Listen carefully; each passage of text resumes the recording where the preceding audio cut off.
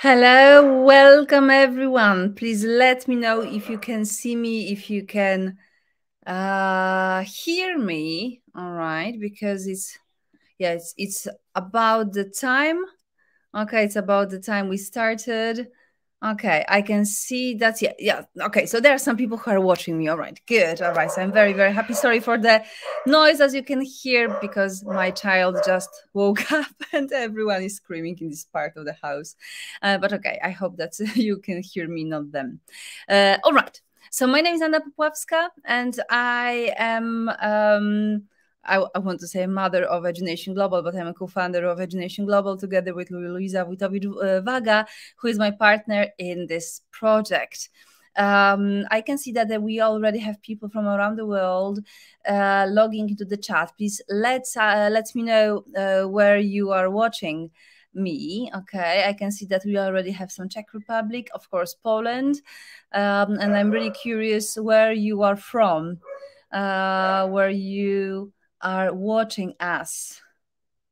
Okay, so please let me know. Okay, Slovakia. All right.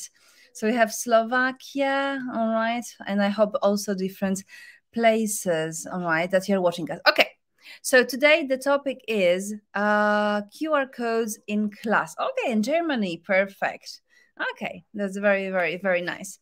QR codes in a classroom. And I have a question to you. Have you ever used QR codes? Because the first time I trained teachers how to use QR codes was in 2015, when I was preparing for this session and I looked through my materials and when I looked through all of the things, I was really surprised because the date of the slides were like 2015, 16. In this presentation, you will see one photo from this time when I was creating some slides, because for me it was quite funny during the past. But still, the point is that QR codes are they were the first things that I was using, and I was using to train teachers how to use technology, because they are very, very handy. They are very easy to use by students, also by teachers. So that's the reason I just decided that I will go through them again today during this presentation. But let's start with the question: what is a QR code? Not yet. I would like to use them, especially at some events I do for the students. So I think that for special events, they will be really, really great. So first of all, what is a QR code? So a QR code is a kind of this black and white square that probably you've seen in different places, because QR codes weren't invented for teaching. They were, of course, invented for business. They were invented for conveying some information. So basically, when you scan a QR code, if you want to read a QR code, you need an application installed on your phone called QR code scanner. If you have an iPhone, and that I'm really curious if you know about that, because if you have an iPhone, you don't need any special application to read QR codes. You just access your camera and you just use it like a normal photo. You scan the QR code with your phone camera without any special app, and you can just click on the link that your camera built in your iPhone shows you, and you visit the link hidden in the QR code. So it's really, really handy, and it's very, very nice to use. So I'm really curious if you already heard about this functionality of iPhones. But if you don't have an iPhone, you have Samsung or whatever else, you download from Google Play application to read QR codes. So then when you scan it with application, on your screen you see the destination that you wanted to reach, either a website or a photo or anything which is hidden in a QR code. So you just scan it, and on your screen you see the target information. And how teachers use it? So QR codes are part of lots of different handouts for students. So there are lots of ideas where you can create them, activities for listening, activities for watching, because in a QR code you can just hide everything: a video file or YouTube file, an article from a newspaper, anything you really need, and you can just create lots of activities. Why is it useful? Because normally when you work with paper with your students, it may be quite difficult for them to rewrite the links just to watch it, or to access things from their phones when they get, handouts in paper. So then when they scan it, they can easily access any information you need them to see or to watch or read on their phones. Or here we have a handout for children, when children, for example, scan and they count legs, for example, or they draw a monster. Okay, so you don't have to have really extensive text each time hidden. Or you can display some extra information for your students around the school. So you can display any messages, talking posters, because you can also record your voice and hide it in a QR code, or record a video of you and hide it in a QR code. So lots of different ideas. And how to create a QR code. So it's very, very easy. You have lots of different applications. You have lots of different websites. So I've been using two of the websites recently. This one is international. There is also QR Online if you're from Poland.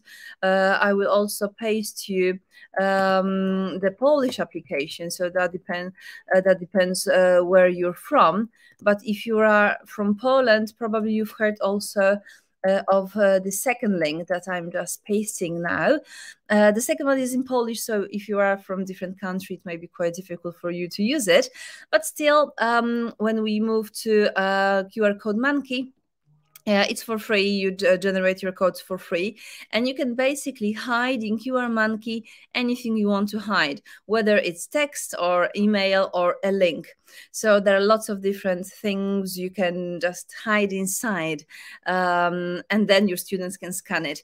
In the beginning, when I was creating classes with QR codes, for me it was quite funny, because I didn't expect my students to love the idea of scanning each time. So they were totally crazy about scanning it. Because for them it was a kind of magic. They scanned a code and they saw something, or they saw something playing, or they were able to watch YouTube, or I was able to hide a link or a picture inside. So for them, just the act of basically scanning was really fun and engaging. There's also one thing that lots of people don't know. That's the slide that I told you from 2000, I think, for 15, from one of the teacher training sessions that I ran that time. Because there's also a website called webqr.com, and that's a website which works with QR codes if you don't have phones in your classroom, or you don't want your students to bring phones to your classroom, or you just want them not to use phones. Okay, any of the options is fine if you are fine with it.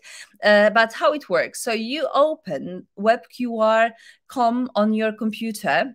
So, but you need to have active camera. So when you log into this website, it activates your camera, and then your students just bring QR codes and they scan it. So I once had a game when my students, it was a workshop in a school where mobile phones were not allowed. So I was asked to create an activity with the modern technology without basically phones and computers, just having one computer of a teacher. So we had a kind of game where students had to find hidden objects. They had exact description where the objects are, and they had to check if they were right. So they were scanning QR code if they found the right object. And after scanning it with the teacher's computer, which was connected to the overhead projector, or the interactive whiteboard, they were just checking what was inside, whether the answer was fine or not. So it was a really, really cool thing to do. And we had lots of fun. Although students were using just pieces of paper with QR codes that they were scattered around the classroom, and there was just one active computer with a set of students who were just doing tasks to find the QR code, which was really, really fun for them. I know also from another teacher, I didn't do this exercise with this web application, but my students student told me that when someone did something right, and as a kind of surprise, they gave students a kind of free gifts. So you never knew what today you got. And for example, there was a song or a film to watch. So students kind of took a one piece of paper and they scanned it, and then they saw what the reward was. So it was a kind of let's say reward for some points, or for a good behavior when students were able to sing a song. So they didn't know what they kind of were choosing, so they had to scan, and it was displayed on the screen of the computer. But let's move to different class ideas of our QR codes. So for me, the primary use of QR codes is to hide long links. So when I work with my students in class, when I give them handouts, when they get paper from me, when I expect them to read something or watch something, especially during class, I always paste a small QR code, because normally when you create it, you can download it as a picture. So it's like kind of pasting a picture to your document. And I always I always want my students to do their homework on their phones, because I teach now adults. And I know that if I counted on the situation, that they go home, they open their computer in the evening and they look for my email, with homework, I know that they would never ever do their homework. So I always try to make homework quite handy without excessive activities. So basically, they take a piece of paper, they scan it, they watch it, they answer 5 or 6 questions that they have on the page, and the, let's say, return on investment is always better when it's easier to approach homework. Also, I use it to hide the links. So especially it works very well with children when you hide the links all around the classroom, and they have to scan and they have to go around and look for hidden information. Or when we have, for example, reading assignment, and I divide the reading text into parts, and they have to go around, scan and decide which part was the beginning, which one was the ending. And they cannot, of course, because it's not a piece of paper that they can put together. They have to read each part. They have to analyze, think what was here, where is another part of the story, which code is first, which code is second. So it's another way of approaching lots of traditional activities that you normally catch on a piece of paper, and your students are able to do it in a different way with technology. And sometimes, because of course I wouldn't do it during each class, because if you do it each class, it's becomes boring and students do not appreciate it that much. But if you do it from time to time, and especially during special events, as one of you already mentioned, students get really, really crazy. Also, in Poland, I'm not sure if your countries, we have something called escape room. And escape rooms are extremely popular now in Poland. Maybe even it's outside class. So an escape room is a game where you have lots of different riddles and puzzles to solve, and if you solve them all, you get the extra code, and you can leave the closed room. The same happens in a language classroom. So students have to solve lots of different quizzes that teachers prepare for them, and sometimes they have to look for questions, or they have to look for answers. It's very nice when you just prepare it also with QR codes, because I love when my students have access to different kinds of materials, not just reading from a piece of paper during class, but we really use mobile phones, and we really use different forms of delivering material, listening, writing, and here watching and listening. So a QR code is a really nice thing to do. So you can also have a matching activities. For example, you can have questions and answers where your students have to match question and answer in a QR code, or pronunciation in QR code, or a missing vocabulary, which is missing from original sentence that they have to match, and they just can hear the word in a QR code, because you can place there just the pronunciation.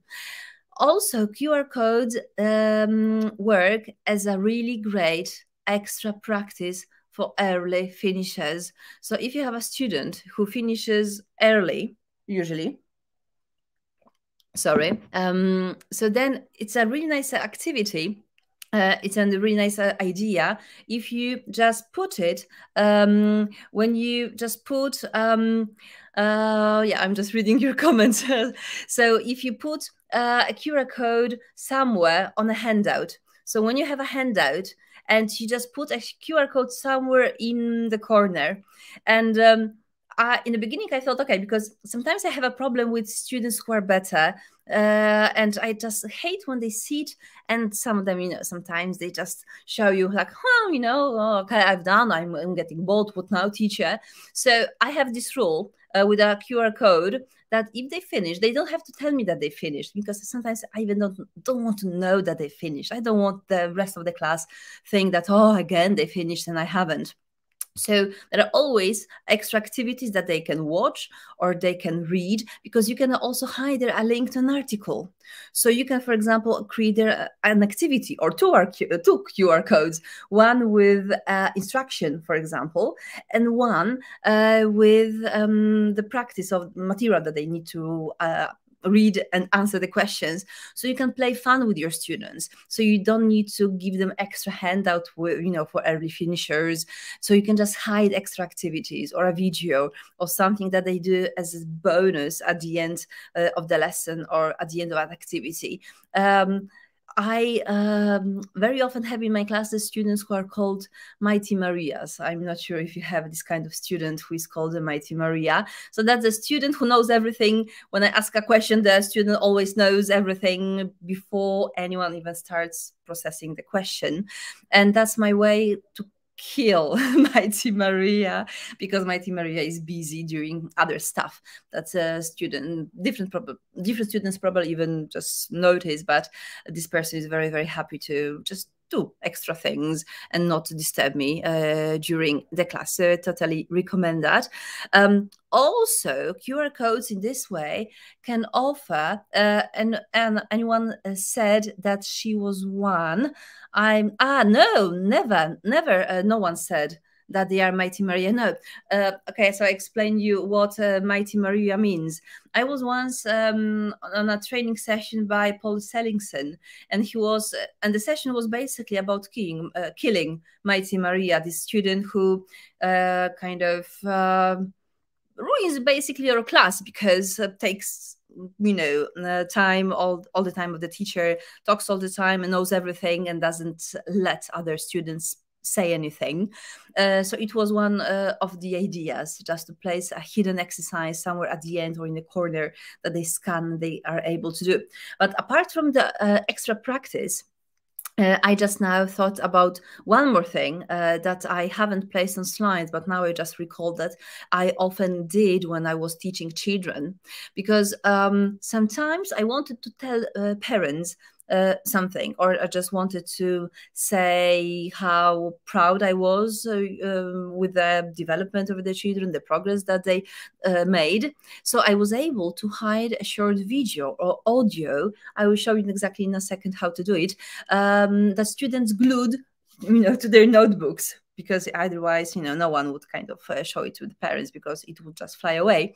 So students, especially when you teach younger children, are able to just paste it, just glue the QR code into their notebook, either with an instruction what to do, either with a message to parents, either with anything you need your students to say. I also know that there's some teachers who prepare, for example, for exams or some types of probably exams or standard tests where you have some procedures that you need to explain the same things in the same way all over again. So it's again a nice thing to record it once, or just record yourself in a video and just play it to your students, parents, or whoever you need to explain. So that's a very nice thing, and you just hide it in a QR code and your students paste it into their notebooks. So I hope that you enjoy these ideas. Okay, so another thing is a talking book.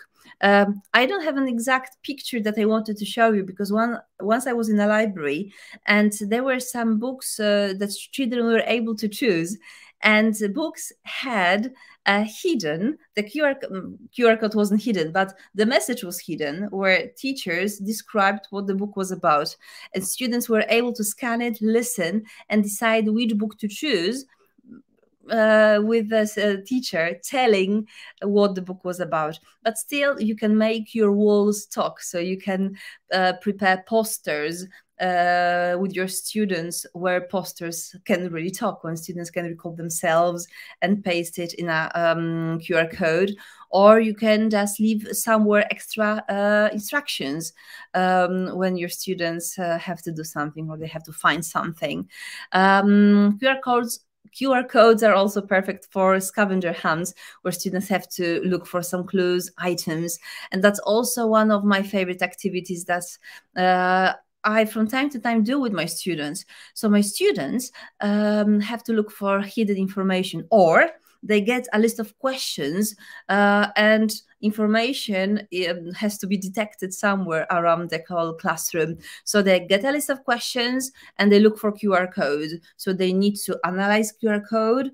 They have to read the questions, and they have to listen sometimes. Sometimes there's a picture, sometimes there is a sentence, sometimes there's a link to an article, depending on the topic, of course, that you are covering. And of course, depending on the level of your students. Because when I teach very intermediate students or advanced students, I don't care about the level, I just paste their everything. But when you teach very young learners, of course, you will use more pictures, probably recordings of pronunciation and very easy sentences, not full articles, right? So you just grade the level of things you put inside a QR code, and students love looking for that. And the stranger the place where you place the QR code, the better, believe me. Under the desk, somewhere where they have to climb, or they have to just, just stick their hand. It was really, really, really funny. Students love it, and they just scan everything. Also, there are different kinds of scavenger hunts. So sometimes I put somewhere different items. For example, when I have a lesson with quite older students, and when I talk about models in the past and deduction and stuff, I always have a crime scene in a classroom. It's something that I really love doing, and they just love analyzing evidence. So I have QR codes with evidence inside, but they don't see the letters. The letters are for me. Okay, so what is inside? Because that's something that I learned over the years. I don't use QR codes. I don't print QR codes with information what is inside, because very often I print it. I have 100 QR codes around my room, and I don't know what is inside, and I need to scan everything before creating the exercise. So basically, if I need something, I just write it for myself. What use I will just display it. What use or advantage do QR codes have over links in online lessons via Skype or Zoom?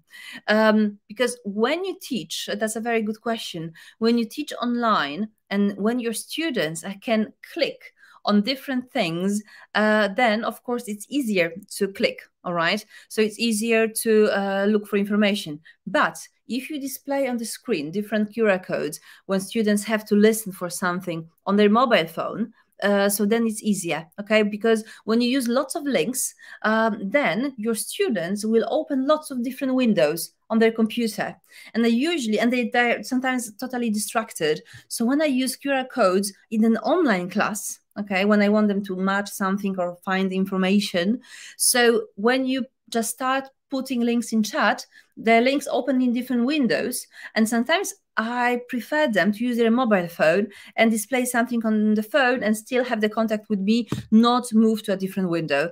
Okay, so I would say that it would be the advantage of QR codes during the online lesson. But of course, it depends what activity you prepared. Because if you teach online, of course, it's very handy to use links, of course, because then you just click. Okay, but even if I teach online, and I send my students files to print, because they love printing, especially adults or kind of older adults. They appreciate having QR codes because they are able to print the exercise, and they are able to do it without the computer, because especially my professional adults, they basically don't have time at home because they all have children. They don't have time, and then once they come home, they always tell me that, Anna, there is no way I open my computer because my wife or my husband will kill me for that, and I just have to do everything during the day when I have time. So they basically go for lunch and they have the English homework and they just quickly scan it. They always have their phone, and they always tell me it's more handy to have it everything in one place. Of course, you can say that you can just, everything can be clickable when you send them PDF, but still I have lots of students who love writing with their pencil and they need to have it printed. But depends on your students, of course. I'm showing you different ideas. Okay, so also with the mystery hunts, so you have you can leave different clues around the classroom. Also, the thing that I like doing is basically I love working stations, and there is something called QR working stations, and you can create activities or tasks for your students to assign in different places of the room. So you can just leave QR codes in the places, or you can ask them to analyze some events or write what happened during particular times of life of some people, and all of the information can be just disguised as a QR code. And when I told you about the talking posters, that's something that I absolutely love. I always hated posters in schools, on the school's walls, which were kind of, students took lots of time and there was just a picture, something written. But once you make them interactive, you're able to listen to somebody telling you the story of a given place or the perfect holiday destination. It once becomes more interactive because you can leave a YouTube video from this particular place. So if you want to talk about mountains or the best lakes around your favorite mountain range, you're able to show the pictures. You're able to show your picture, for example, pictures of yourself just doing different stuff in the places that you describe, or videos from YouTube, for example. So it really gets more and more interactive each time. So if you work in a class, you can also display the codes on interactive whiteboard. So you are able to, just as in the online class, Katarina, I think, asked me. So you're able to display them, and students can, for example, decide which question or which topic they want to discuss.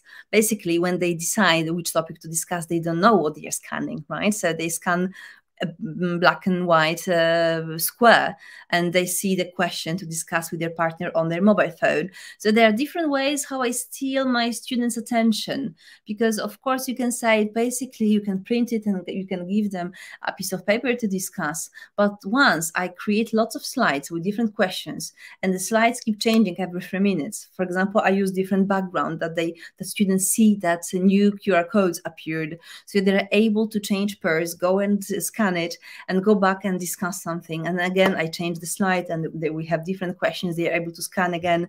So it's very dynamic. Of course, it doesn't take the whole lesson, but I always try my students to be motivated to speak, to be kind of surprised sometimes with activities. And I always want them to move, because especially when you teach adults who sit a lot, who work a lot, and they're always tired when they come to class. Because if you teach in the morning, they are tired because it's morning, and when you teach in the evening, they are tired because they are just after a whole day of work. So basically always tired. So I look for this kind of activities to make them really, really eager to speak. This code unfortunately stopped listening, but it was one of the codes that I found some time ago, I think 7 years ago, during one of the teacher training for teachers, and one of the teachers created that or used it during his presentation. And I really love this idea, because here you present a photo and you tell a story of the photo. So that's a kind of assignment where your students have to speak at home, and they create a QR code. The tool I will show in a second, because it's very easy to hide your voice in a QR code. So basically, it's not enough just nowadays to bring just your photo to an English class. You also have to bring your story, and you can record a story, and you can just show everyone just a set a picture and a story, and different students can listen to the stories. That's a photo from one of the language schools where teachers created their biographies, and they told about their life. So you have the picture and you have the biography of a person. And also what you could do, when I looked at this exercise, I would cut the QR codes and children, and I would ask different children to listen to the stories and match the biography with the person that was telling the story, because I'm a huge fan of listening during classes. Also, when you have some vocabulary cards and when you have QR codes, you can hear, for example, record the description of an animal, or you can record a question that you want your students to answer once student has this card. Or if you want to work more with pronunciation, you can ask your students to scan the codes for pronunciation of the word and match it with the word that is written on a second piece of paper. And when it comes to creating QR codes with voice, there is a very, very old website called Vocaroo, and I'm going to show you that in a second. And for me, it's really funny to show this website, because I think that I've been showing this Vocaroo website for the last 7 years during different teacher training sessions, because this website is really, really cool and very, very useful. Okay, so basically, when you look at this website that's called vocaroo.com, I will paste you the link that you can see. All right, that's vocaroo.com. That's vocaroo.com. I will just make it show. Okay, that's the Vocaroo. That's the website that I'm showing you. And the website is quite old and is in Polish, but there is just one button. Okay, there is just one button in the middle. So your students just click it and they record it. You just record it and you click here. And basically, I think that you can also, you can change the because now I was just surprised that it's in Polish. Sorry. So once again, I will just start everything because I was sure the website was in English. Okay. So you go to vocaroo.com. There is just one button red inside. You click it and the message is recorded. So whatever you want to do here, you can just record any stories. It can be long, but don't make it very long. You play stop and you can click save and share. And then you get the link, okay? But link is not important here. You have QR code button here. And the story that you've just recorded, it's hidden in a QR code. So it's really, really useful and very, very easy to use.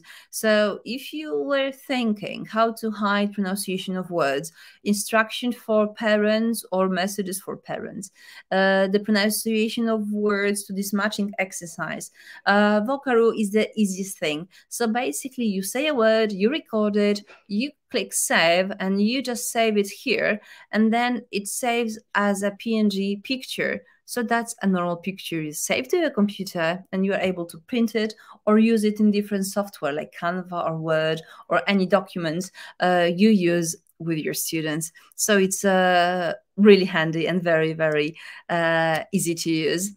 And I have, so I think that basically that was a very quick introduction to Vocaroo, which is a really, really nice website.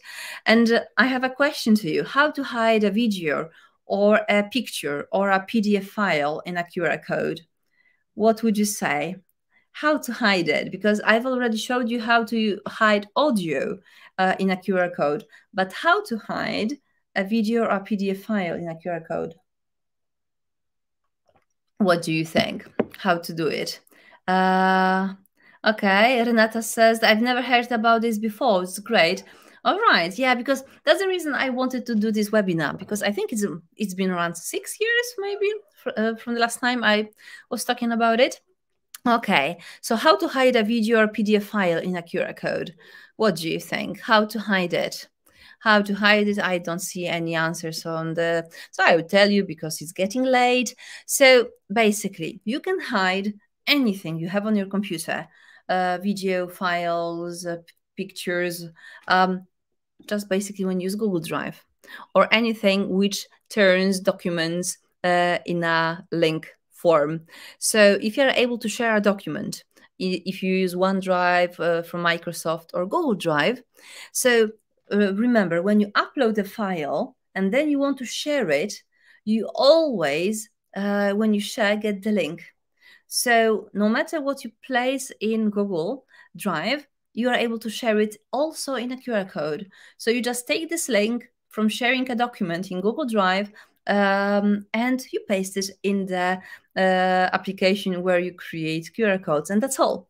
There's also one important thing. Remember, the file has to be public, because if the file is not public, it's just for certain people. People won't be able to open it with a QR code reader without logging in. Okay, so make settings public, and then you're able to share your QR codes and anything basically you have on your computer. So sometimes I put old PDF files with old materials that we had with my students when I want to refer to some documents that we had, for example, 2 months ago. So instead of telling my students, go to your notes and look for the file, for example, with irregular verbs, I tell them scan the link and look at the list of the irregular verbs we had last month. So it's, I think, less cruel for students, especially adults, who basically can lose everything and don't remember what was done during the previous lesson. So I hope that I gave you lots of ideas, and I hope that I gave you lots of inspiration for creating classes.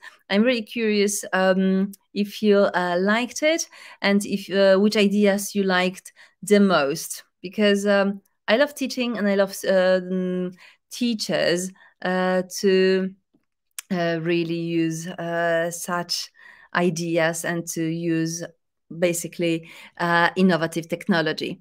And I have one more information for you, because if you are frequent visitors of our webinars, you should probably know that in Edunation, we always have some great deals for our teachers when we organize our events, because Edunation organizes free teacher training sessions each Tuesday in Polish and every second Thursday in English, but also we run lots of conferences. So if you'd like to take part in our Fluency Now conference, it will be in English, and it will be held on the 24th September. Of course, it's recorded. It will be recorded and available for 10 months to watch, but we have a present for all of the people who already have signed up or who are planning to sign up till end of holidays. And we have something which I think is absolutely great, because we packed in a kind of gift pack 3 sessions by Penny Orr, and for probably young teachers who didn't read old books by Penny Orr during your university time. Penny Orr is a kind of mothers of all teachers, especially for me. She's one of the most creative and I think one of the wisest people, teaching people that I know.